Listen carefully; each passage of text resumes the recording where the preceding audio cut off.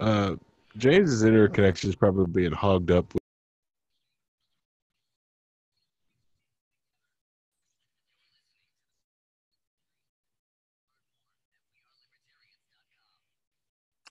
Welcome to We Are Libertarians. My name is Chris Spangle here on episode 365, recorded August 20th, 2018. I don't really know what we're going to... I think we're going to maybe talk racism, maybe talk sociopathic behavior. I don't know. I had an interesting conversation with James Nease, so figured I'd have it with in public. What's the point of talking to someone if you can't use it on air, right?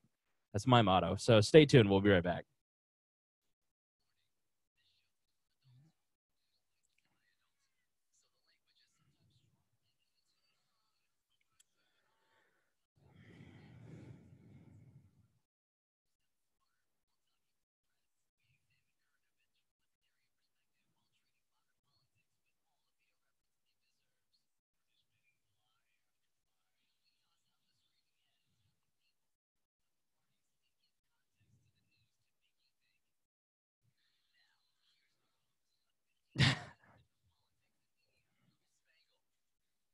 All right, welcome back to the program.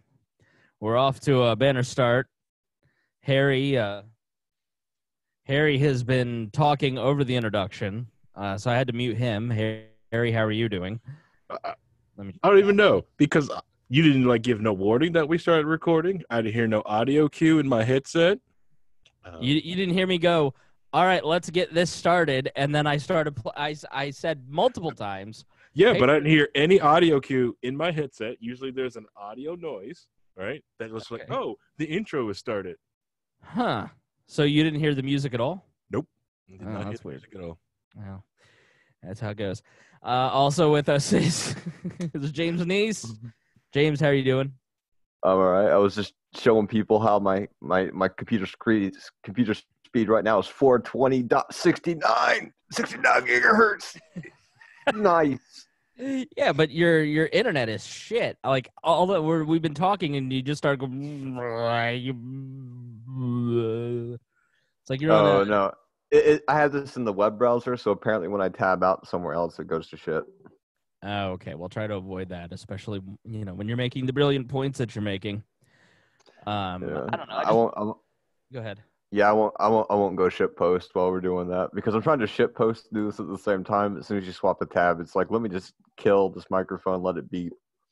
You were explaining to me in the so we have a bonus section of every episode while we're kind of setting up. We chit chat, and you get to hear James parenting, so that was fun. And then you also get to get a tour of some harem guild video game where he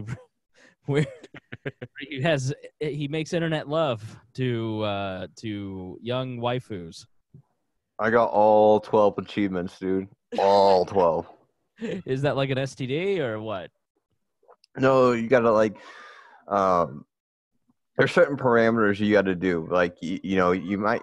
It's like some of them are pretty easy. It's like, oh, just bang her. She doesn't have enough money, right? But then some of them are like, I need to slay a dragon, and then when I kill the dragon, and I got to go on a quest to turn this pissed off paladin and be like, she's like, oh wait, Jameson, you're the best, and it's like, yeah, I am. What up? Niece, you came on and explained 4chan to us a while back. Give us a recap of your deep, dark world on the internet, your origins, your relation to 4chan, all that stuff. Just give them some background before we get started on this conversation. Yeah. So Harry and I have been on the internet for a long time, right? So unlike Harry, who was like, I want to get on the internet and I want to learn stuff, I got on the internet to shit post on BBS boards and a couple of web forums back in IRC chat, really. So there used to be before, AIM, MSN, ICQ, there used to be IRC chat. So a lot of shit posting happened there. Mostly it was people that play Diablo, right, or people that played StarCraft. And 4chan came around and hey, there's a forum. You could check out anime titties. And we were posting a bunch of fucking Diablo cheats and shit, so we could come here and play. Then it sort of evolved into what it is today. But originally, you could be a moderator or a janitor. which is just cleaning up threads. So we're cleaning up threads, and basically started with IRC, then moved over to like a bunch of web forums, post farm, FOH guild forums, and 4chan. Yeah. All right. So we've been talking a little bit about this. Go ahead, Harry. Do you know what an IRC is? Can you, James, you want to explain what IRC is? Chris It's doesn't like know a what IRC is. little chat thing.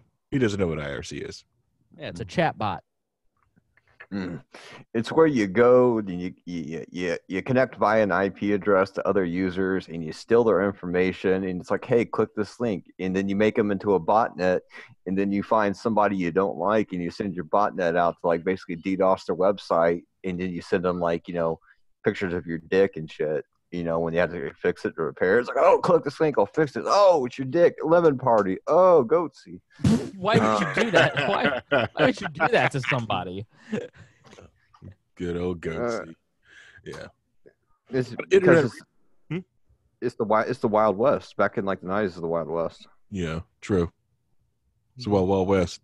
So as we've kind of been talking a little bit about this, the El Paso shooter, and I don't know. I was involved. There's this state legislator here in Indiana that everybody thinks is super libertarian. Oh, he agrees with us on 80% of stuff.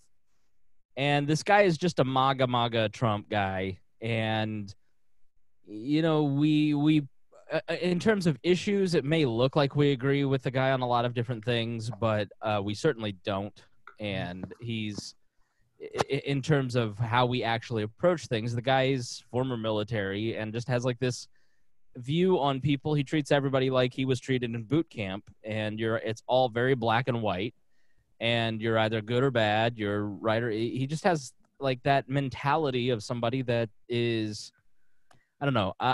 I had praised him effusively on this podcast called Married with Children a while back for being an independent thinker, but after a couple interactions with him and talking to the local libertarians in his area and a few other people who work around the government stuff, because this guy's like really pushing pot legalization, and you know, during the immigration stuff, I said some really sociopathic things, like really didn't care that these brown kids were all crapping in their diapers and it's their fault. It's very uncaring and brutal. And then we had a conversation. Then he just posted this black kid basically had admitted to a bunch of rapes, and he put a picture of like an old Western noose or 3 up, and basically everybody connected the dots and was like, "Oh, you're saying your inside thing's outside now, buddy." And he just didn't back down. He doubled down, and then some domestic violence victims started finding posts that he made that were super misogynistic, and I'm just like, what is wrong with this guy? Like, he kind of reminds me, there's a strain of libertarians or libertarian-leaning people, or they at least look like they're libertarian because they talk about natural rights, they talk about a lot of stuff, and they're very unempathetic. And it reminded me of the Jeffrey Tucker article in 2014. Early in 2014, he wrote this article called Against Libertarian Brutalism, which you should read. It's really good, and I'll put it in the show notes. And he essentially kind of talks about how there's 2 versions of libertarianism. There's 2 versions of libertarians. You know, let me just read a couple portions of this, because I think this article, when it came out, it was super controversial. Oh, well, and he was talking about the Chris Cantwells of the world, and then surprise, surprise, 3 years later, Cantwell's marching in Charlottesville, and Jeffrey Tucker just drops the mic and is like, "See, I told you so." And it's always kind of existed within libertarian worlds and libertarian thinking. And, you know, here at We Are Libertarians, most of us subscribe to the idea that you start with the idea that human beings are worth value regardless of their race, religion, color, creed, political ideology. They're deserving of dignity. They're deserving of respect. They're deserving of rights. And we try to take an empathetic approach to a lot of different issues. And as he talked about in this 2014 article, the humanitarians, so let me just start from the beginning. Why should we favor human liberty over a social order ruled by power? In providing the answer, I would suggest that libertarians can generally be divided into 2 camps, humanitarians and brutalists.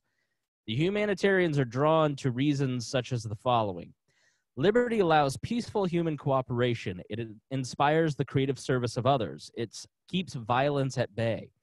It allows for capital formation and prosperity. It protects human rights against all invasion. It allows human associations of all sorts to flourish on their own terms. It socializes people with rewards towards getting along rather than tearing each other apart, and leads to a world in which people are valued as ends in themselves rather than fodder in the central plan. And he goes on to say, excuse me, there is a segment of the population, self-described libertarians, described here as brutalists, who find all of the above rather broad, boring, and excessively humanitarian.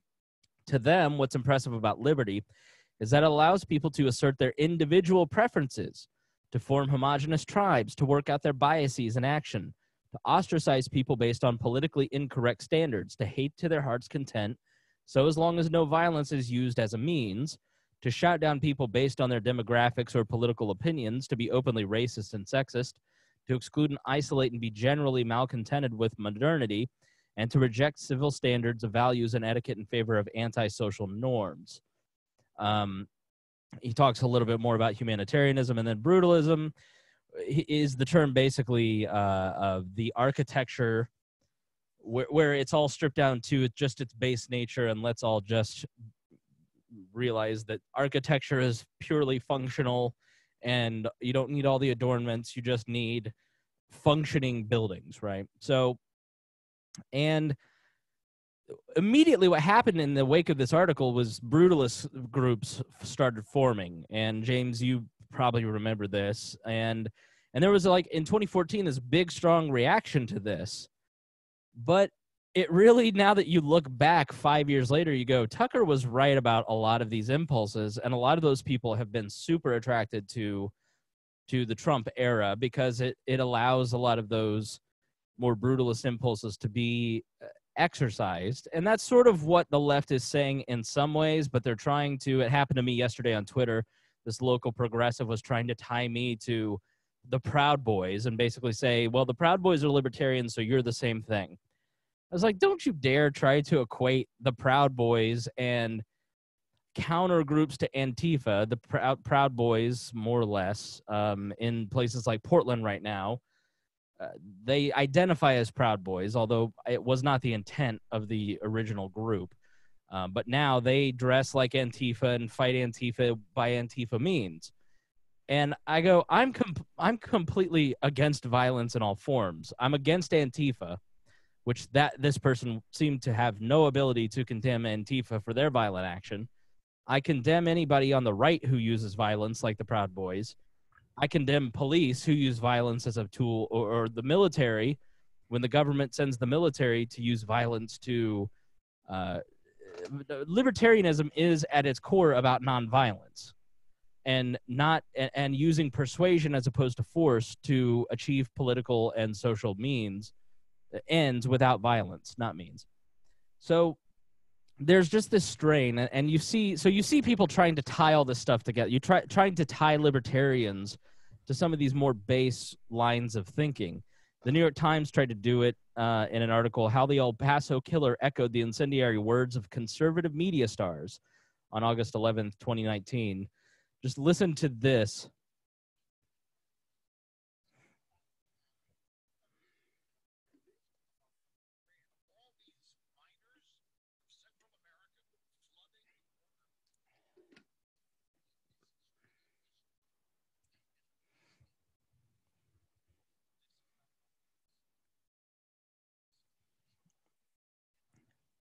So you get the idea. You know, everybody on Fox News is saying invasion, but you can go back and find Elijah Cummings, Barack Obama at one point said invasion in terms of illegal immigrants coming into the country in his 2008 campaign. There's an effort to tie, this is why violence is always a really poor way to do anything, is because the violent people always get tied to the people who are not actually perpetrating violence. So I just was saying in our group chat, like, I don't understand why libertarians look at a guy like this state rep who is clearly an unempathetic person and doesn't really care about anybody that isn't of his tribe, why they would support somebody who has power that clearly is saying their inside voices outside. And so Nease and I had a long conversation. Now, the thing about that conservative, and this is my first question to Nease, and Harry, you pop in here at any time. Do you think that the El Paso killer at any point in the last 5 years turned on Rush Limbaugh or Fox News? Like, do you think that in his media diet, that guy ever saw any of those people saying any of that? Do you think that a kid who is making the choice to become basically a white supremacist killer is actually consuming boomer conservative media? No. I don't think anyone in the last 10 to 15 years has. Right. Yeah, I think what happens is like the boomer media, like this 20-year-old kid shot this place up, right? And like it has to be Rush Limbaugh because it's the only thing those other boomers on the other side can relate to, like boomer Democrats. Like it's got to be that Rush Limbaugh. Rush Limbaugh hasn't been relevant since like what, 2006? Probably, yeah. Before his oxy fall from grace.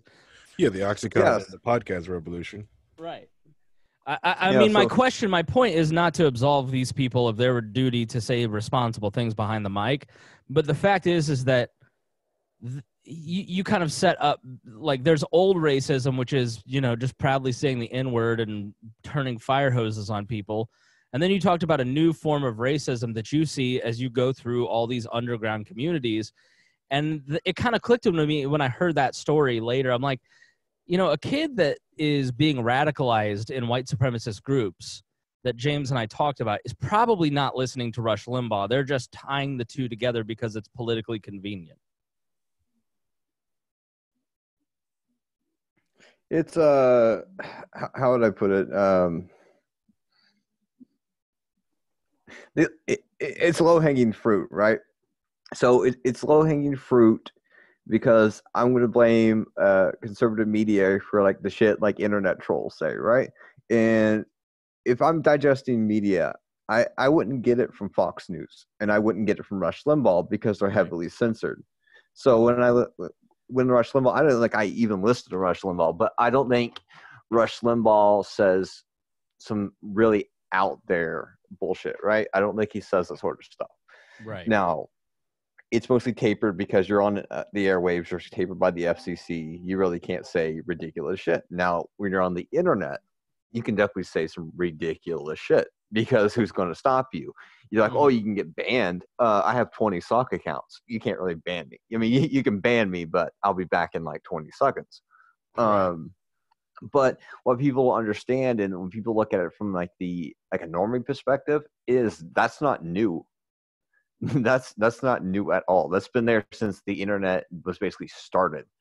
There was always groups like forums, even going back to like, this is really dating myself, but there used to be like a website called Lulinks, and it used to be called Losers, right? Luesers. It used to be a gaming forum that you only got invited to by people that were currently members of that group. Or like Newgrounds forums or any like sub forums on like any sort of gaming website or any sort of like countercultural website is just filled with those comments and that commentary. So it's just blaming media and blaming media personalities is just, like I said, low-hanging fruit because they're not really getting their information. They're not really getting their ideology. They're not really getting their mindset from any sort of media figure. It's a collective consciousness of probably like 100,000 users, 200,000 users in all parts of the internet. Do you think that Trump has some effect in some of that it makes it more acceptable, that he fuels some of that online extremism fire? No, I think it's the only thing Trump does is it lets your grandpa be okay with it, right? So it's now that Trump says it, he's like, yeah, you know, I hate those liberals too. But your grandpa's like chuckling nervous as you're like throwing up Hitler salutes and shit around the house, right? Okay. It's like, okay, you know, I see.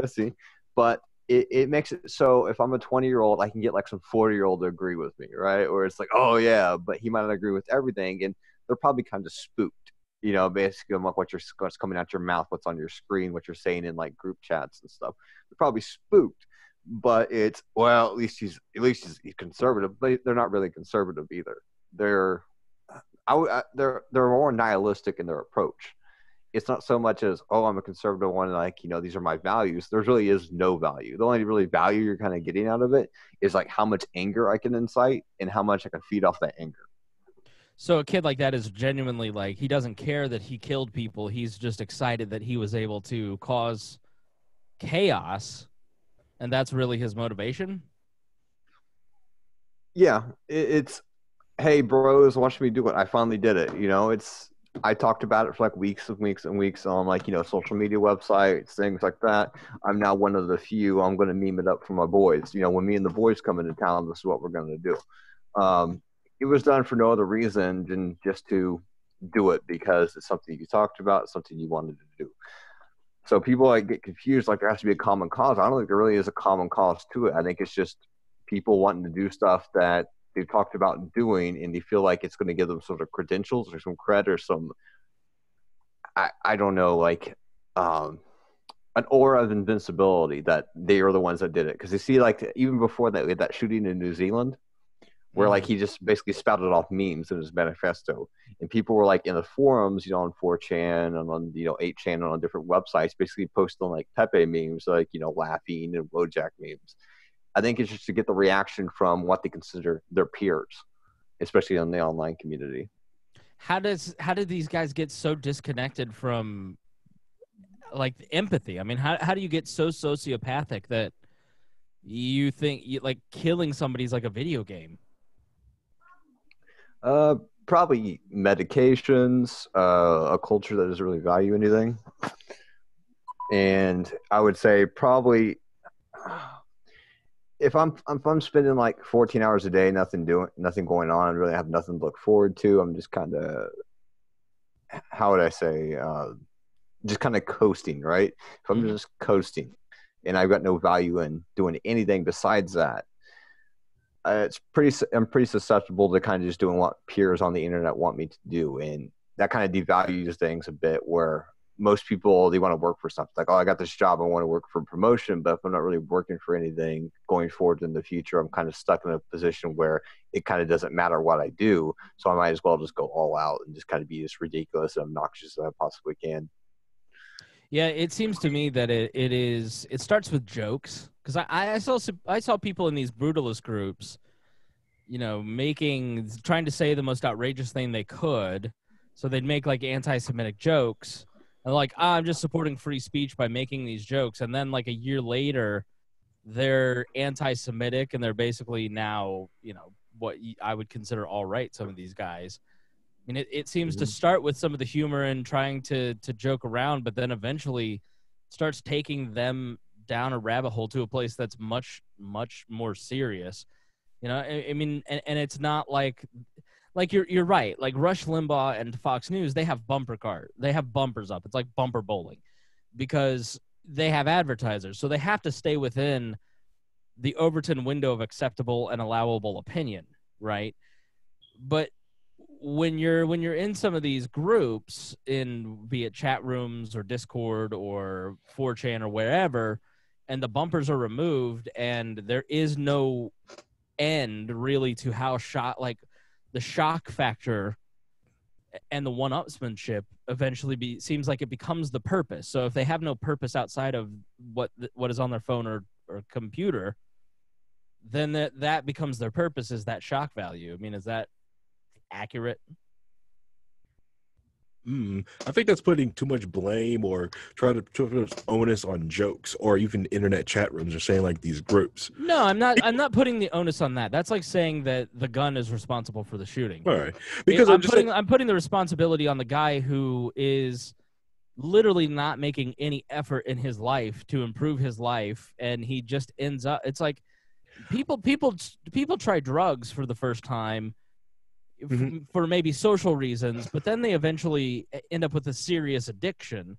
Correct. Everything within moderation. Like if your whole purpose, if your addiction is trying to shock people, eventually that can take you to dark places.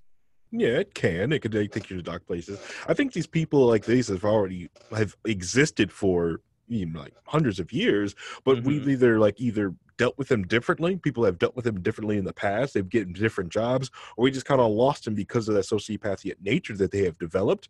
A war will sprint out. They'll be the first ones to wanting to volunteer, jump in the freaking front line, and get their head blown off, or they end up doing something like that.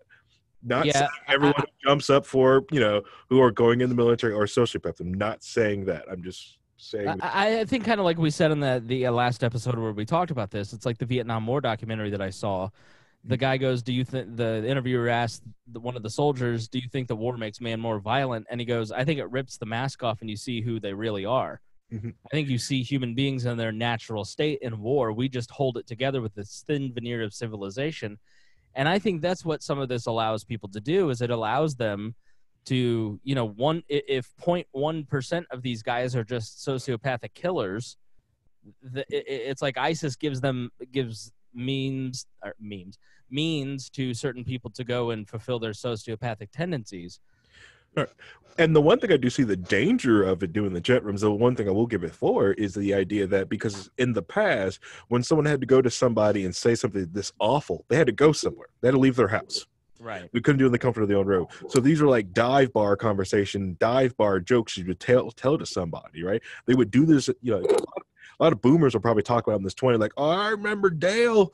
Dale was really cool in high school. Then he started making these weird jokes when we were going at the bar, drinking PBR after going at the mall for 5 hours. And now, now look at him. He's in the Klan rally, But I think the difference with them going up and shooting people and stuff like that is the aspect of that, at least to have some sort of community because they had to go out and physically touch someone. Maybe it's doing something because they are behind a screen.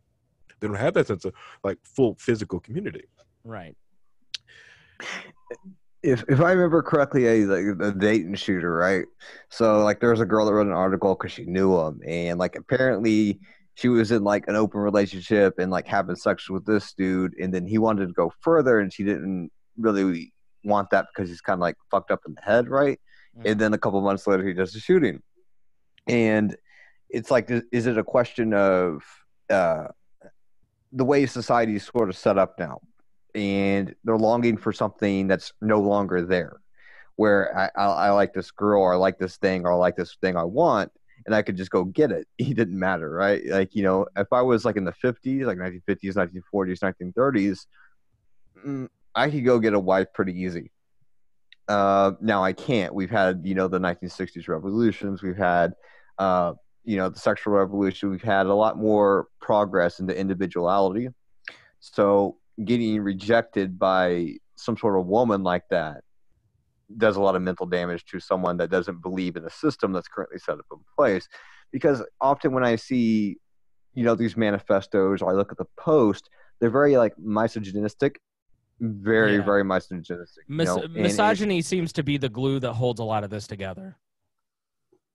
And it's like, okay, well, what's the difference, between now and like 20, 30 years ago? And even now, right, I can look back 10, 15 years on my part. So I can remember directly and distinctively if I go to like, a dating website now compared to 10 to 15 years ago, that the women behave and act differently. And back in my high school, there was, the best way to put it was, when I was in high school, it was like the whole emo phase, right? So everybody wanted to be the scene kid. Everybody wanted to do it. There's a different personality that kind of goes through, and it was like, okay, I'm depressed. Like you coming out the 90s, everybody's like, I'm depressed. I don't want that. So there's a lot of low self-esteem.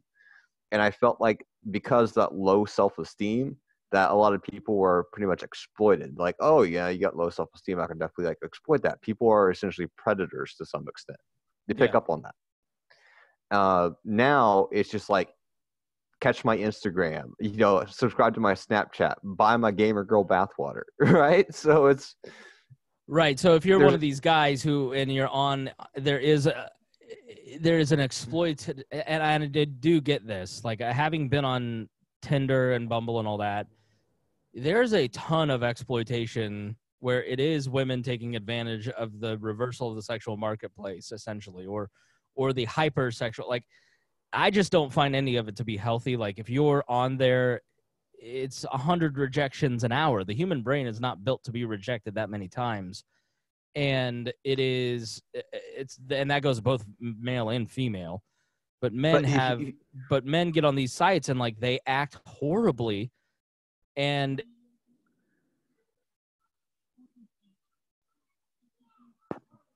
super protectionism, because they come across so many dirtbags who are so aggressive and want to take out their misogyny on women in the DMs. These like, oh, you're not going to message me back? Well, fuck you, bitch.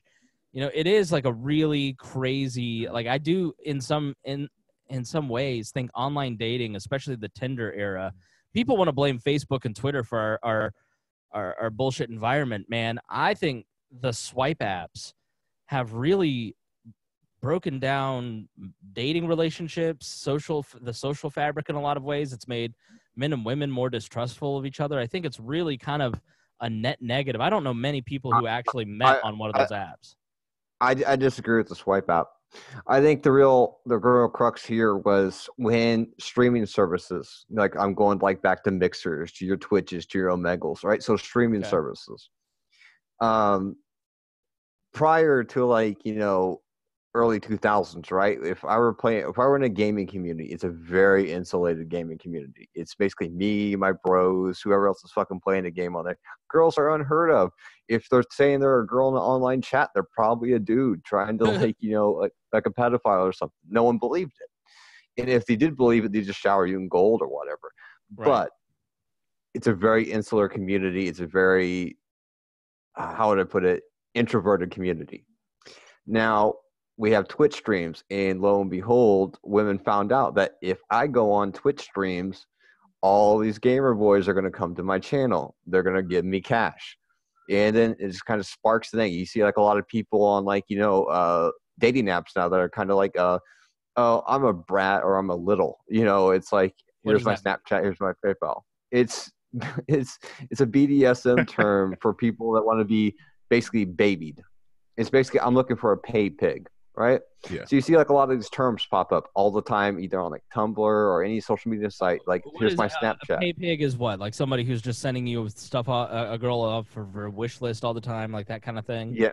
Yeah. Correct. Yeah. So that became really prevalent, right? So like around 2012, 2013, it started getting more and more prevalent. You started seeing these terms on a lot of, I know you're on Tinder. I know you've seen those terms. Like, I'm a little. I know you swiped through your Reddit like multiple times. You might not think you've read it, but you've definitely seen it somewhere. You've probably seen Snapchats on Tinder profiles. So so the Snapchats on the Tinder profiles are not because they're adding you as basically lead generation. Correct. They're adding you because you're a cash flow. And I felt like that's probably the most harmful thing that's occurred to it, especially when it comes to like, you know, male and female relationships. Because women at this point in time, because of the streaming services, how easy it is to stream and how easy you can exploit, you know, basically men that have, you know, self-esteem issues. I'm using them as revenue generation, which is why you get people that they report all these people like the IRS, people that troll, people that do stalking and stuff. I think the role reversal in basically in the 90s when men would like exploit, you know, scene girls, you know, because of low self-esteem, has been reversed, where women are now exploiting like vulnerable men because they're in basically isolated communities or they're just not that good with like women or whatsoever. So now the roles are reversed, and I feel like men are not able to cope with that to some degree. Yeah, and it just leads to issues. Well, it's dehumanizing, and anytime you're commoditizing other people and dehumanizing them, there are consequences to that. You know, these men make the conscious choice to engage in these transactions, and that's their choice, and it's the choice of the female to engage in that. But all of it seems really unhealthy. I think I was going to say, and those boys and those men who are doing that, they're also being attacked with this without the social safety net or anyone understanding their issue or their plight. If you see a guy taking advantage of a vulnerable woman who has low self-esteem as issue, there's a massive social network that will help this woman out. The guy says like, well, you ran out of money, that's your own fault, you played the game, get out. Right. There's a harshness. There's an isolation that it's like you become a pariah almost, as opposed to somebody that is clearly dealing with issues and needs help. I think it's a dangerous game, at least in this aspect. The people that, like the gamer girl, bathwater girl, right, where she's selling basically her bathwater. The people that are giving you the most money are the most mentally damaged, right? So most normal people, like I can look at streams, I don't give a fucking dime. You know, like you're not getting my money, I'm following your chat. But there's people that give money, and there's people that give more money than other people. The people that start giving more money or the people that are under a delusion that if I give her $1,000, $2,000, $3,000, she'll give me one-on-one intimate time. But here's where it breaks down. Like, let's say I'm that dude that's just really paying her tons of money to get intimate time with her, one-on-one time in Discord, or basically just for her to notice me, right? Right. And then, like, you know, in the private Discord that these people usually set up where they talk to their fans, and then she says something that no dude that does that wants to hear. This is a picture of me and my boyfriend. He took me to Disney World. Right there, dude. Anger. I just gave you $10,000 on Twitch stream. You didn't tell me you had a boyfriend because they believed in their mind that if I gave her all this money, she might go out with me. I might be her boyfriend. Now that illusion shattered. You just shattered that illusion. So now the dude's pissed off. So now the dude goes into like a rage. He's basically DDoSing you. He's basically reporting you to the police. He's trying to SWAT you. You know, he's doing everything he possibly can in petty vengeance to get back at you. And it's that sort of mentality that kind of escalates everywhere else, where if I don't get what I want, what I expect in my like delusion I built up around myself, I'm going to basically react and take it out on whoever's around me, which is what these shooters tend to do. And I'm not saying it's like usually a girl in this case. It could be numerous things. But usually there's an illusion that was crafted. And somewhere at this point, this illusion was shattered. And this illusion being shattered, and the only way I can really react to it to make I'm in pain, I'm writhing in pain, how am I going to make people like feel my pain? I'm going to do something to make them feel my pain. Could be something, you know, like basically petty, basically smashing up a car or some windows or doing some like petty vandals, or it could just be shooting in place. I don't know people's mental state when that occurs. But I feel like because of these streaming services, because of how open the internet is, these isolated communities, what goes through and what's said in these communities, how basically men interact with other men, how men interact with women, how it's become so commercialized, artificial, and basically non-realistic, that it's basically created a giant subculture of people that are basically permanently angry, distressed, and don't know how to react. Yeah, and then they do interact with a woman in real life, and there's just is that basically how incel, like, where does the term incel fit into all this? Is that guy an incel? Like, how does that work? It was an incel was like originally just a term to make fun of, like, you know, men that were basically feminine. It's like, oh man, you got to be an incel because you're basically white knighting this girl so hard, right? Basically, you're just a virgin. It's basically like a new term for like, dude, you're just a 40-year-old virgin. You know what I mean? It's basically why when 20 years ago, when I was in high school, you called somebody gay, because you weren't saying that they were gay. You were saying that they're less manly than you. Basically, was what you were doing. It's a masculine insult. So it was basically stated on the internet. Women co-opted it to some degree. So like, oh, you're just an incel, you know, like no one's really going to pay attention to you. And I think it's when women say, as opposed to men, let's say, is really kind of gets under people's skin. And I'm not too sure why that occurs, but I think when masculinity is attacked, I think it's more okay for a man to attack some other man's masculinity than it is for a woman to attack someone's masculinity. I think that has like a yeah, I think it's deep set into our DNA. I mean, so I read this study about dating, and women in dating situations, their number one fear is safety, right? They want security, and they don't want to be hurt or attacked. But men's number one fear is rejection. And that's because, you know, we still have prehistoric brains. I mean, we only know about roughly 10,000 years of human history out of the 200,000, 300,000 that exists. And for most of that time, we traveled in small tribes. And if you got to a point as a man where none of the women, like basically everybody would sleep with everybody, And so you didn't know who was your son. It could be your son. It could be Harry's son. I mean, I think we'd tell if it was like Harry's son versus mine. But that's why all the men just kind of took care of all the kids and all the women, and it was just like one social cohesive unit. But His name is DeMonte. Right, his name is DeMonte. Right. And if you got to a point where your behavior or your usefulness was so outside of the norm, which is why shame and guilt all come into play. Shame is other people guiding you into the social norms, and guilt is your own inner conscience guiding you into the social norms of the group. If you ran out of women that would fuck you, you were cast out of the group, rejected from the group, and it basically was a death sentence.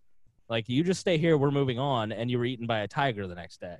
And so rejection is, in men specifically, in brain scans, triggers like a ton more than it does even women. So I think that plays into it. If you have no tribe already and you're completely isolated, and then women are calling you incels because you have no prospect of ever being fucked, like your prehistoric brain at some point goes, your amygdala goes, and you immediately go into the defensive stance. And when a person is in the defensive stance and they're spiraling and they have mental health issues, or they're over medicated, or they're using substances, like, that's a dangerous spiral. I mean, in domestic violence cases, for instance, how it ends is what story the abuser tells themselves. You know, is the person like an abusive guy, but he has like a good family unit that can kind of reel him in, or is this a person who just is completely isolated? Well, most of those end up in death. Like one or both of them end up dead. And so the social unit really does matter. That rejection, I think, really does play a big part into a lot of this stuff. And I think it's not talked about because people haven't put it together, or the media specifically is too busy pushing their own agenda to figure out what's actually going to solve this problem.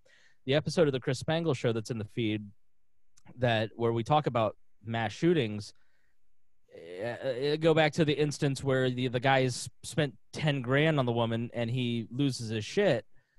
Well, that is a triggering episode that just sets off a dangerous chain of events. And if there isn't intervention, he either kills himself, her, or goes on a mass shooting spree, or there's some sort of violent action that takes place.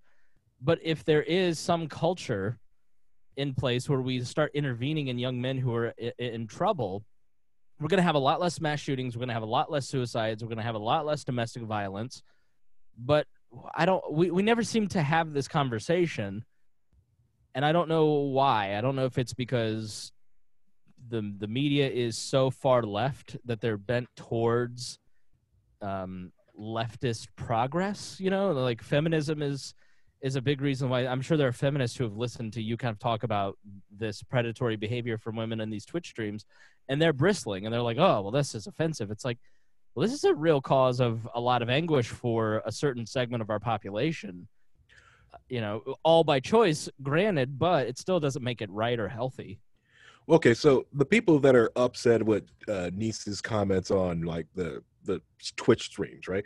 If you think about it, these are kids. Some of them are young adults, kids, 16, 17-year-old, kids that first get addicted to this thing, and they get on this site where they go for gaming. And then you guys basically have softcore porn. I think It's a Gundam references as My Free Cam Star, the way they, reference like some of these Twitch streams, and that's how they are predatory on. If you had, older men dancing and young women pouring money at them, there'd be huge uproar. The main thing, what I think would help a lot of it, is just seeing the plight of, of men and just giving them the same type of empathy you would give any human, or especially, a female in our society. That is what. I said it's also probably like an issue with there's a trend of over-sexualization and over-masculization. That's not just for men. That's also for women as well. You have to keep in mind that even though you are a human, you're still an animal. You're still a mammal. You still fall into like an animal kingdom, a phylum, a genus. You go all the way down the list.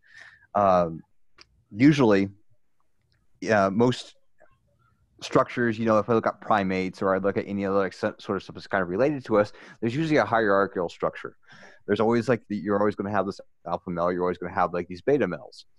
And usually the alpha male spends most of his time, it's not even like really just defending against intruders, right? It's not the male lion fighting off hyenas. They're not fighting off hyenas. The male lion of that pride is fighting other fucking lions. It's basically all these things are going to encroach and be aggressive, because the first thing any other male comes into, because he's not the one that's in a hierarchy that says these are my women, these are women that love me, is pretty much I'm going to rape all these women and I'm not going to stop until you come fight me. And that's a toxic behavior that occurs in mammals. Like you can see that in primates. Usually you look at gorillas. Usually if another male tries to do something like that, it usually ends in a lot of violence really quickly. We are related to that. And I feel like just because you have thousands of years of like civilization, built upon like your logical mind, doesn't mean you still don't have primal instincts that occur like that. So I think when women reject men to that degree, or women become hyper masculine, hyper sexualized, it basically just does something to how we view things on our primal mind. Like, hey, this isn't right. Like your brain, your caveman brain's clicking in. This isn't right. This doesn't feel right to me. I think that's an important point to emphasize. Like, it is up to the man to deal with his own feelings of rejection.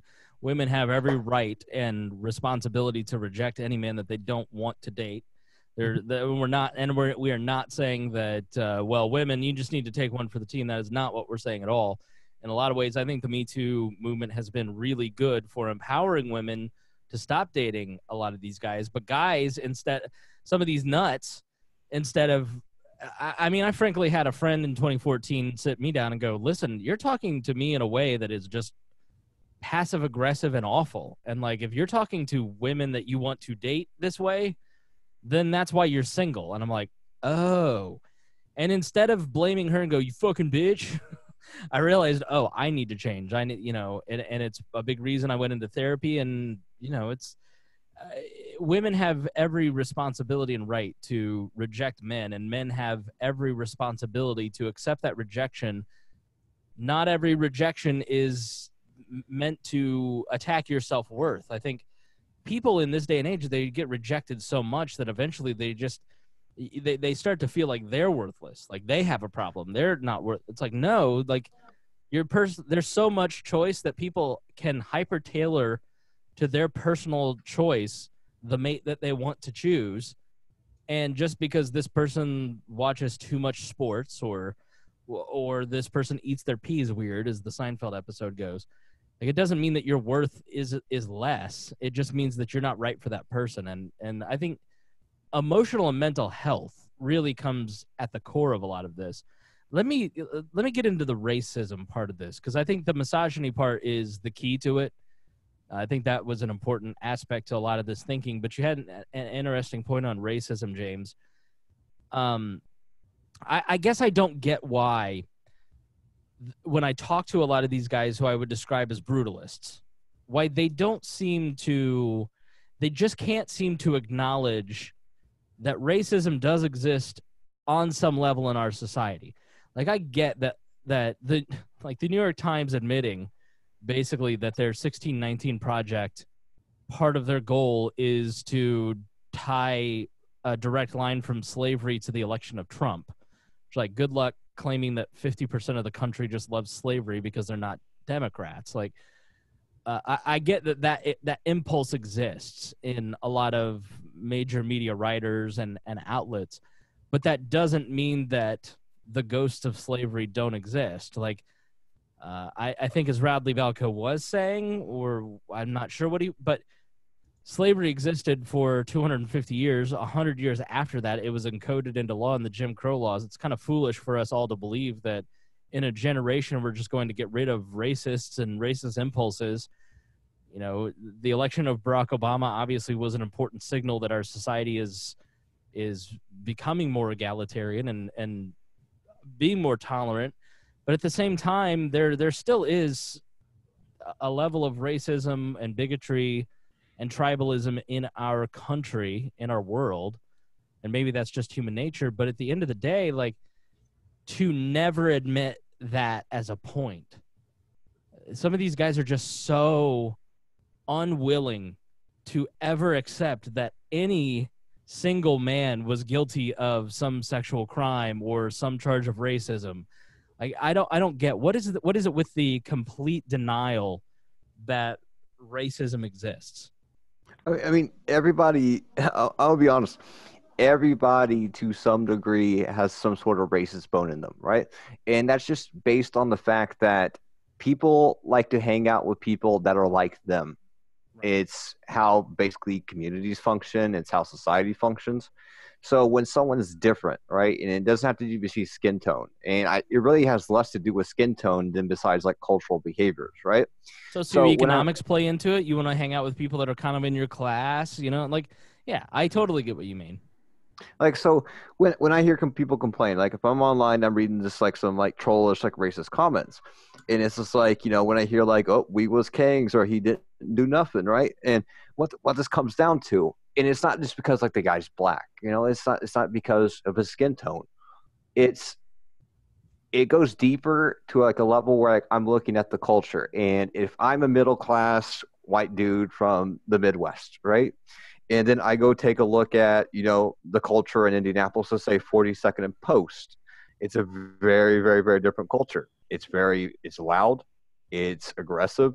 It's like, whoa, I don't like this shit. I don't have to roll my windows. Why are they approaching me to fucking sell weed? Why are you fucking like starting fights in the parking lot? You see that behavior, and then you associate that behavior with this whole subgroup of people.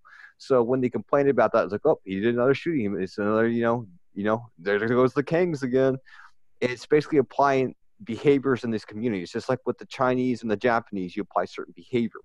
Like the Japanese are very, very, very racist. Did you just very discover racist. Stereotypes? Harry, Yeah. he just discovered stereotypes. You heard it right here on the program. But the Japanese are racist, right?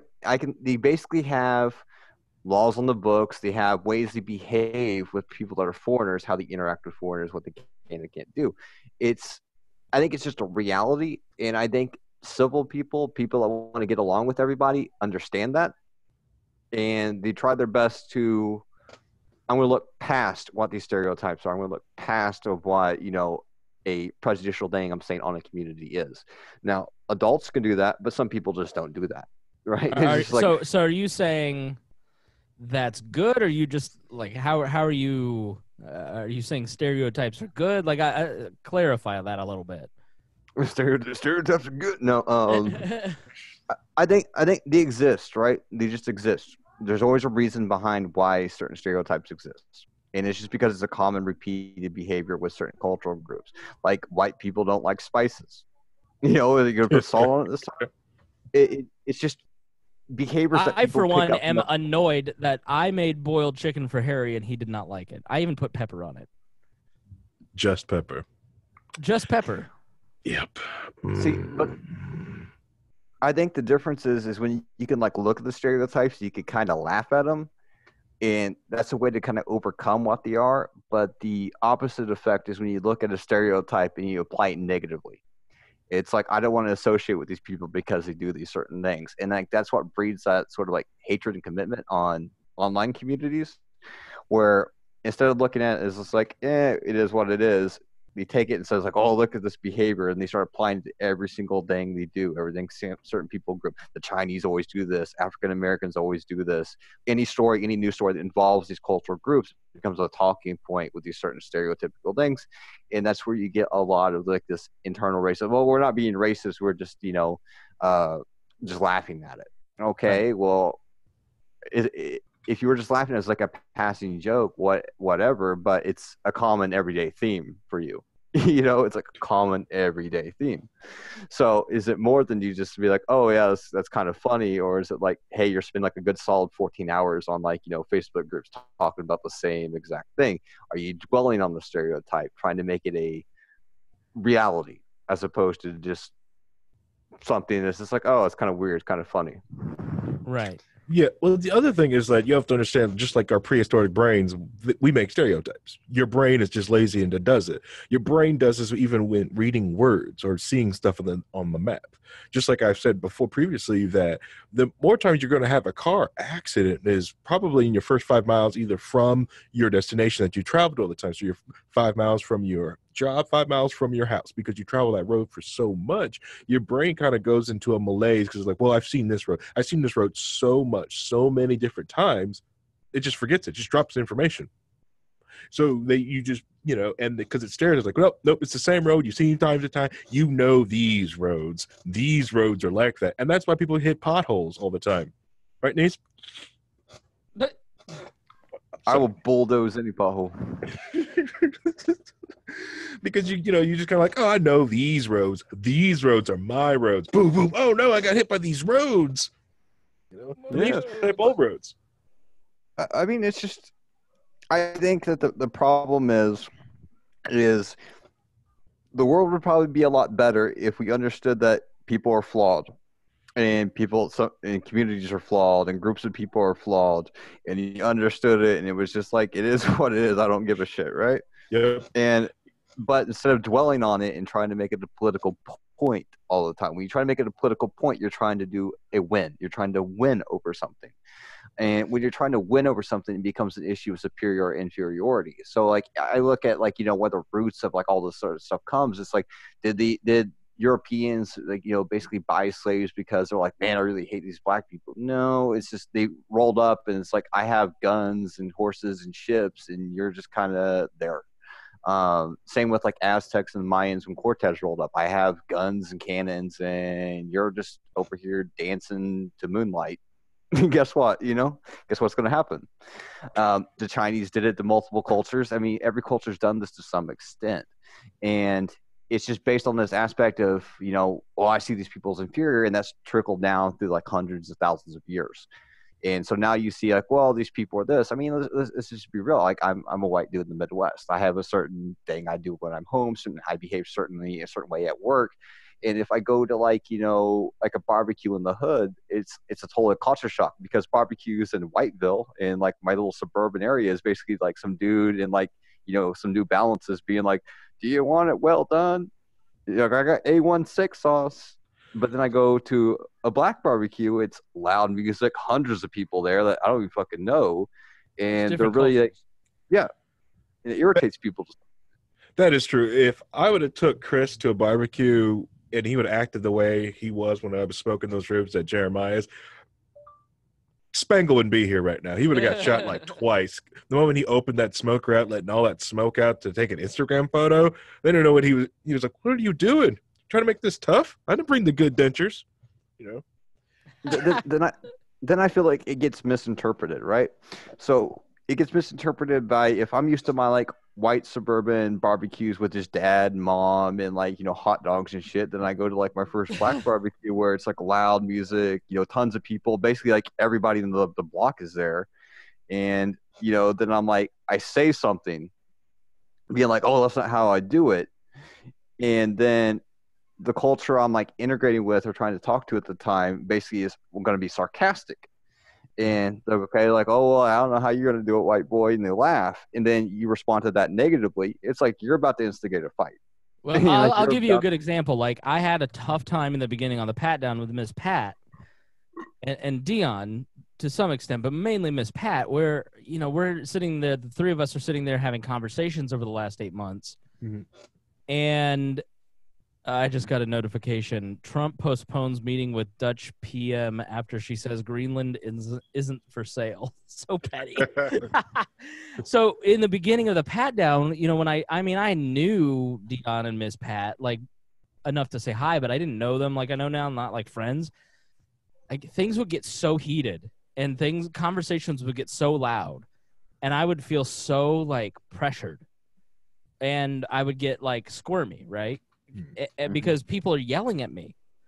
And Miss Pat just finally goes, Chris, we are not yelling at you. This is how black people talk.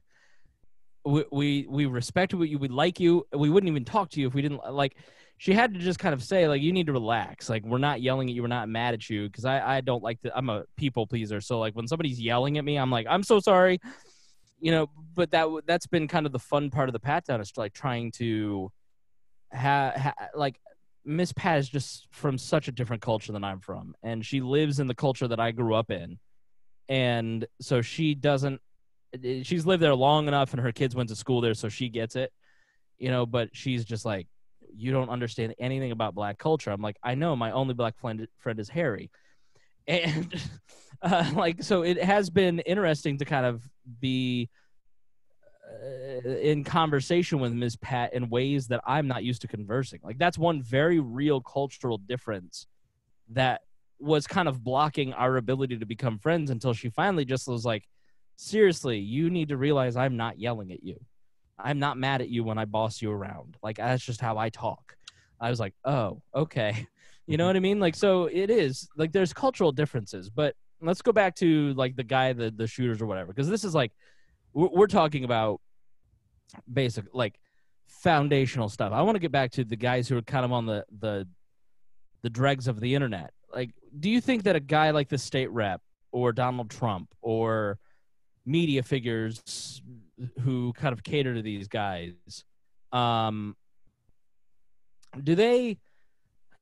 is there coded like this, like I want to talk about like the OK sign or the milk or the stuff where it's like, we did this as a joke, and Reinhold always kind of makes the point. It's like, yeah, it may have begun as a joke, but at a certain point, like racists started using it to be racist. Like, how do you differentiate that? I mean, is there some element that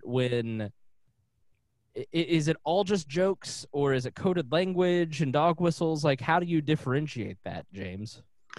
A thing becomes a dog whistle, right? When like I'm using like the OK sign, right? People have been using it since I was a kid, like, oh, okay, right? Right. So if I do something and then someone that freaks out and says, this could be coded language, and then people are like, hey, dude, check out this fucking Twitter post, right? The girl's freaking out thinking I'm doing some weird shit with like these OK signs. Then it starts to go from there. It starts to roll downhill. I feel like none of this would have been an issue if basically partisans on the other side wouldn't have made it an issue. Like the milk, the OK sign, the MAGA hats, right? All that stuff wouldn't have been an issue unless they started attributing what basically like these illusions that the other side makes up, where it's like, oh, you definitely voted Republican, so you must be a racist. I'm putting that illusion on someone else, and basically I'm going to make everybody that votes Republican a racist, right? It's just that behavior where if I'm going to get that reaction out of you by throwing an OK sign, and it gets to a point where like Wall Street Journal is basically posting, you know, articles about it, then it started out as a troll. But, you know, if the other side believes that's what that is, then that's what it is at this point, at least to that group of people. But I feel like that's just a problem with groups of people kind of dictating what things are and what things are speech, what is speech, what isn't really speech, what's, you know, symbology, what's coded. And I feel like people manufacture their own narrative. And I feel like it's like a common theme, especially when you talk to people on the far right and on the far left. They don't go into like a thing where like, I just want to talk about it or just kind of argue about it, just have like a debate.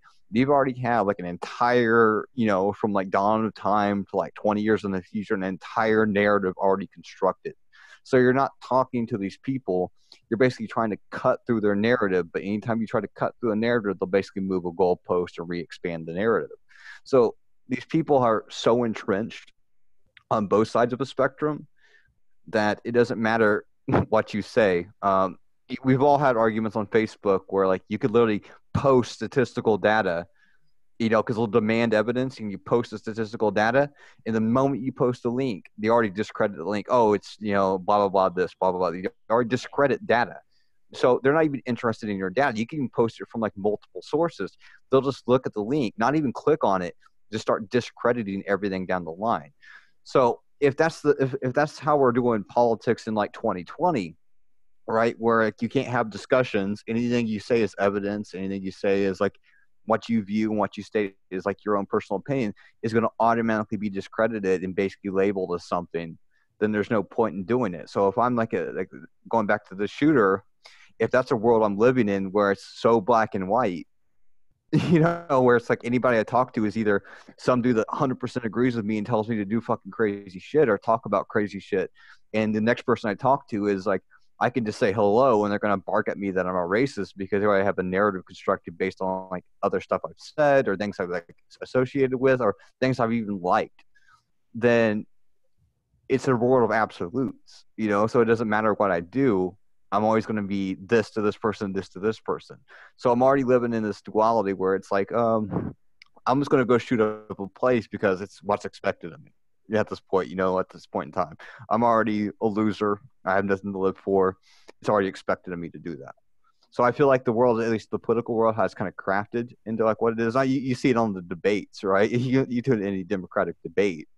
And it's just a world of like, I crafted this huge narrative that this is what it is. We've got to beat Donald Trump. We're going to say, I promise all these crazy fucking things are never going to pass in a million years. But it's just that political party, from this example, play into a narrative that they think is going to get them where they want to go. Just like Trump plays to that narrative on his end with the tweets.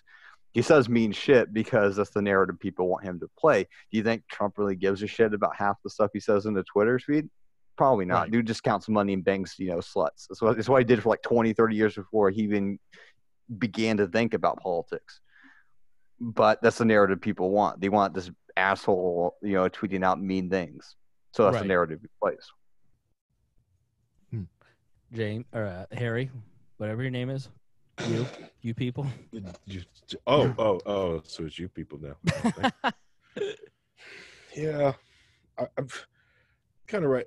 That's the money thing. I always get upset at the whole like dog whistle comment. Like, this is a dog whistle for this is a dog whistle for that. But it's like, all right, so you got to. I always got weirded out by that whole. So you can't say, it's almost like pigeonholing, just like James was going on. It pigeonholes the conversation. You already called it a dog whistle before I could even explain myself or what I was doing. You've already crafted the narrative. You've already written the article. You already got the blog post ready to go, and then all our algorithms and everything that we use is all built on top of these like systems, like debunking your truth, Chris Spangle destroyed, these are things we'll actually catch with SEO optimization on YouTube and which people will search for. So it feeds the people who write these articles and pushes everyone to this narrative. I just think it comes down to, if you have a platform, you have to be responsible with it, and you should try to treat people with some measure. I was having an exchange about Andy No and Portland and Antifa, and this person is very clearly like on the side of Antifa and was participating in this Twitter conversation where they were trying to imply that because I retweeted a video of Antifa that I clearly was a Proud Boy, and I just go, what kind of like, do you think that you should be beat up for your political beliefs? And this person said, yes, if I were a Nazi. It's like, well, you're a communist and they've killed more people than Nazis. So like, do you think I should be allowed to beat you up because you believe in socialism and communism? Like, there's just this weird impulse that like, it really comes down to just nonviolence. Like, this other person may be on the other side from you, but like, just start with the premise that they're a human being with feelings and a family and treat them with respect. And like, I feel like that's where we have to start. Like, and then it takes out the violence from it. It takes out the anger from it, because then this isn't a person you have to destroy. This is just a person that you can converse with because they just have a different point of view and you can try and understand where they're coming from. And hopefully they'll do the same. And if they don't, like, if they're just this type of person who's like, well, I'll punch fascists and you're a fascist, like, well, then I'm going to block you. Like, I have no time to discuss anything with you. I have productive, amazing people that I could converse with, and you're not one of them. So correct. Every time they open their mouth, it's like, okay, you're the reason why, you're the real reason I need an AR-15. You who won't have a conversation with me, you who wanted to destroy me and end my existence just for existing, and I'm not what you say I am. Right. You don't care. You don't see me as a person. You see me as an avatar. And that's really what I think we have to cut through is look at these kids who are on these forums as people that probably need some intervention. I mean, Lord knows, Harry, we need to intervene in James's life. Yeah. Well, the other thing is also allowing people to walk things back. I think the only person, in the history of all things, right? In this now woke culture, who's able to walk back their past, that's been in front of a camera, right? Is Philip DeFranco. And it's the weirdest thing in the world that people have go after these old comments, but no one has touched Philip DeFranco. I'm not saying, oh, we need to cancel Philip DeFranco, but like, he's the only one that has the ability to walk that back. Is it because he stayed in front of the camera and then grew in front of the camera the entire time and then left all it up and then he watched him walk it all back? He watched him like grow and walk it back? I don't know. But I think a lot of that of allowing people to walk it back. You know, Oprah was that way for a lot of people in the 90s. A lot of the talk shows are like, you see a lot of people like, yeah, I was a racist and blah, blah, blah. This is how I did. And this is how I've walked a lot of this back. I don't believe any of that, you know, stuff I did in my youth. Don't believe any of that anymore. I grew as a person. Someone has changed my worldview because someone came with me with compassion and empathy and they allowed someone to walk back. Right. Ian is doing the exact same thing with Christopher Cantwell. He's trying to get him to walk some of that back. It's like, you know, if you're going to have, like, it's like, you probably won't be ready for it, but Ian goes like, I'm here when you're ready to come back. Some people may think he doesn't deserve a path back, but he's human. He's going to be alive. We can't just cancel him and put him on an island. You know, Australia's full. They won't let us put any more on people in Australia. That's where you're wrong, kiddo. But no, I think it also comes back. Greenland to put people there. Yeah, it's our Australia. But I think it also to do with like people have faces, right? People put faces on depending on what they're doing and who they're talking to and what their target audience is, right? Mm-hmm. So even like everyday people, right? We're three here, we're talking. How we're talking on this podcast is different. How we're going to talk at Triton Brewery, it's different. How like if Chris ever showed up is different. But even then, like even when we go from here, like how Chris talks about when we're just kind of hanging around, then how Chris speaks on his podcast, then probably how Chris speaks at his job. Mm-hmm. And you know, I say stuff, same thing with Harry and myself, right? Harry speaks differently on Discord than he does in like Triton than he does in his job, and it's a face you have to put on because everybody around you has an expectation, right? There's different expectations. Like is it how would I say?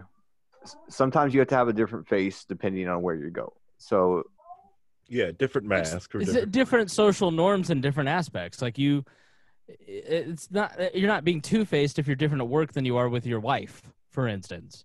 Like it's just different levels of intimacy. There's different rules. That's why we have social norms. There's just different behaviors for different places, and they're like this is a permanent conversation. You can't. Like, that's the thing that podcasting, that's always scared me about this particular show is a lot of it is thinking out loud and trying to talk through things. And we've gotten better about trying to think things through and prep and then talk. But it's still, my personal beliefs on a lot of different things have evolved a lot over the years, but it's permanent. It's on your permanent record. It's for a Media Matters to go and comb through if I ever got big enough. Like, that's different than a fleeting conversation that you have with close friends at a bar. But if we're going to get to a place where what you say in fleeting conversations at a bar 15 years ago are now going to ruin your public career because it's forever, that's a whole different, that's a scary proposition. And I think terror comes into a lot of it. I think that there is in a lot of quarters in this country, there's terror in the hearts and minds of a lot of Americans, whether it's the loss of free speech, the loss of gun rights, the existence of guns, the ability for somebody to speak in a way that is violent. For every side, there is, a group of people that are terrified of the other side. And a lot of it has to do with the fact that we have a government big enough to do whatever it wants with us. Yeah, and that's what some people want. They want the ability for the government to become stronger, to be able to do things that they want them to do. Right.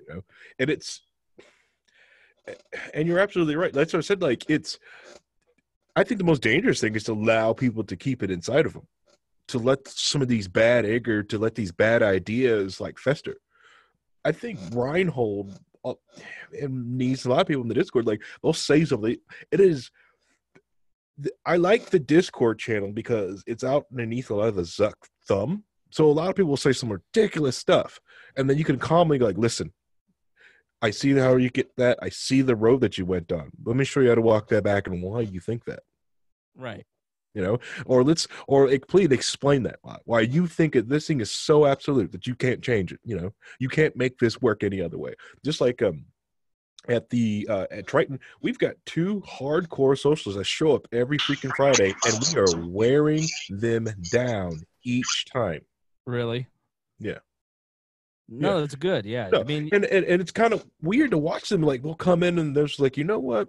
I came in hardcore, you know, I still want this socialism stuff like that. And like, we almost got on the path of like, well, you know, like at first, before you try to make this massive like socioeconomic change and change the entire way the government function, can you get socialism to work on a county level, city? Even this, like try to get social work on a state level, or like, that little township level first. Find a little township, try to get social work there before trying to expand it out to the entire, if it's such a great system, so all of that, just try to work it out. Look up New Harmony. See how that worked out. Mm-hmm. Right.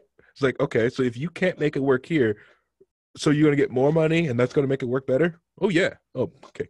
All right. Then why couldn't it fail? Make them the county? The county's got plenty of money. I swear to God, I'm going to burn your chair. That rap.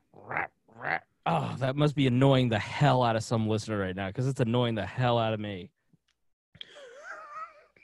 Sorry. I have a chair on my wish list. I'm waiting for somebody to just purchase it for me. By somebody, I mean my wife. Just steal the ones from work, dude. You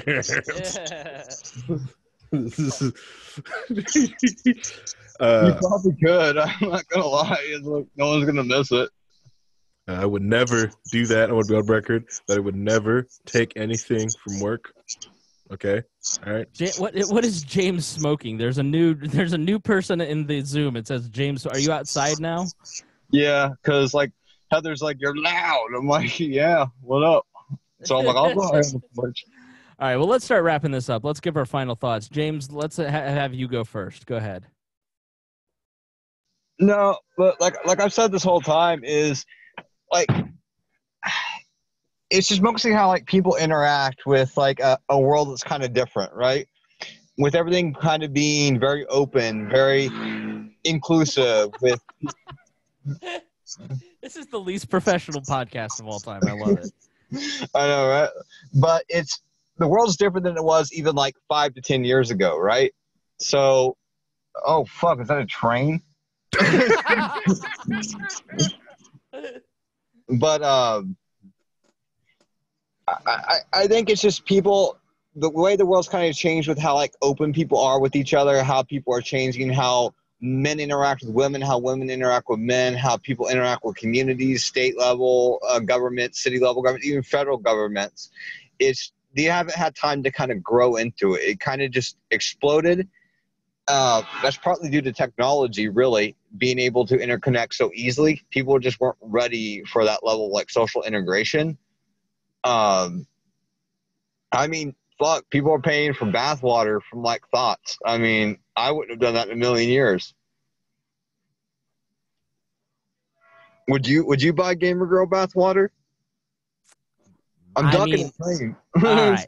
So if it's for the show, yes. I bought Super Male Vitality for the show.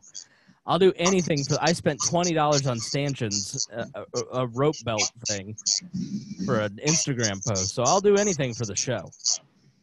You'll do anything for the show? I'm going to put on my Amazon wish list. If there's a listener out there who is willing, buy me some Belle Delphine bathwater, please. I think it's sold out. I won't know the difference. I'm going to put him on mute. That James Nease bathwater. James Nease bathwater. Oh, God. I'm throwing up in my mouth. All right, Harry, final thoughts. I think, all right, so this podcast I listen to, there's some wall listeners listen to it, Sovereign Tech, and this past podcast he was talking about, and it goes on what Nease is saying, is that maybe humanity is not ready for this type of communication, we have this many thoughts and this many people come in and talk to each other, just like how humanity wasn't really ready, like in the Roman period, wasn't ready for indoor plumbing. They used lead piping in their plumbing. That indoor plumbing was great. You could have water anywhere in the house. But the pipes were lead. I mean, it's poisoning their brains.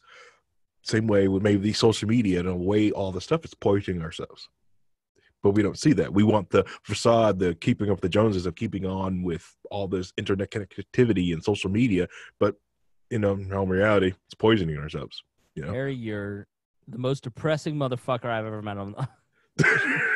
Like, James, when you're walking around at work, like, does everybody just go, "Fuck, Harry, shut up"? I gotta. Like, do they do that? Yeah, like they're just like, "Oh my God, Harry, please, you're so depressing." Harry's not depressing. Like Harry's like try hard. That's funny. In what way? No, like when I was talking to you about faces, right? So like Harry at work is like he just try hard shit. He's like he'll come in like one day, or I think someone tells him something. He's like you need to improve on something, right? So like someone tells me he needs to improve on something, so he'll come in like the next day and just like try hard, like, hey, this is what you need to get done today. I'm like, all right, we'll do it. So why does James look like a possum up close? You really should go see the video at the end on YouTube.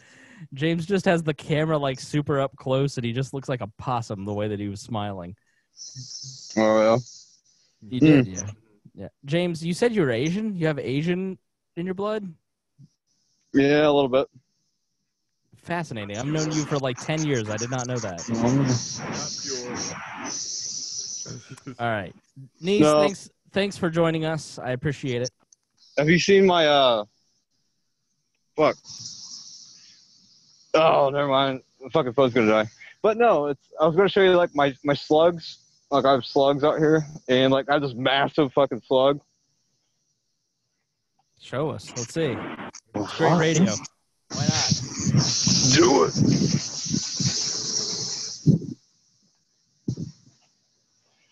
All right. These are my boys. This is like Thor. And these are like Thor's like bastard offspring, right? This is what we do now. I think all right, bye, James. All right, later. Oh my God, Harry. He's something else. Yep. I know. And the thing is, it's like, love James. He's awesome. He's amazing to work with.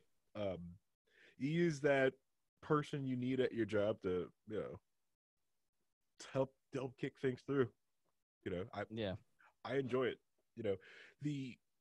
But yeah, it's sorry, that's the note I'm going to end on. It's just, a lot of it's just poisonous. Some people aren't just ready for it.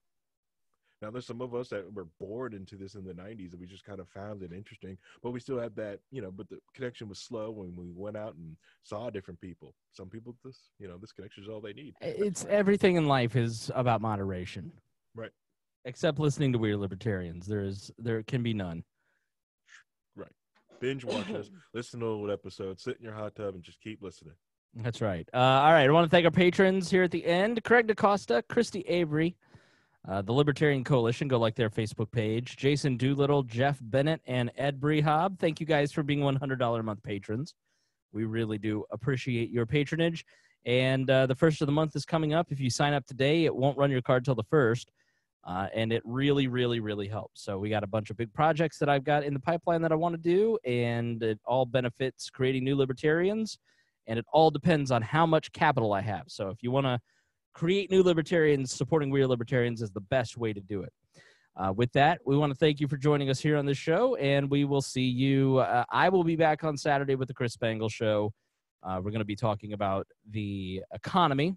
And I apologize, I did not get a show prep this last Saturday, Harry. It's all a work in progress. We're spinning it up slowly. I sat down to kind of have this conversation, and I recorded like 5 minutes of the show about this very conversation that we had, and I said to myself, I want to have let's talk to James. Why would I talk about my conversation with James when I could talk to James? So I had nothing else prepared, and I wasn't going to waste your time. So that's what happened Saturday. So I'll be back Saturday next week. I'll be back here with Harry. We are tentatively talking about policing in America and what's happening, and an update 5 years after Ferguson. So unless something in the world of news changes, that's what we'll be back talking about on 366. So stay tuned. Harry, thanks for being here, and thank you, listener, and we'll talk to you soon. Okay.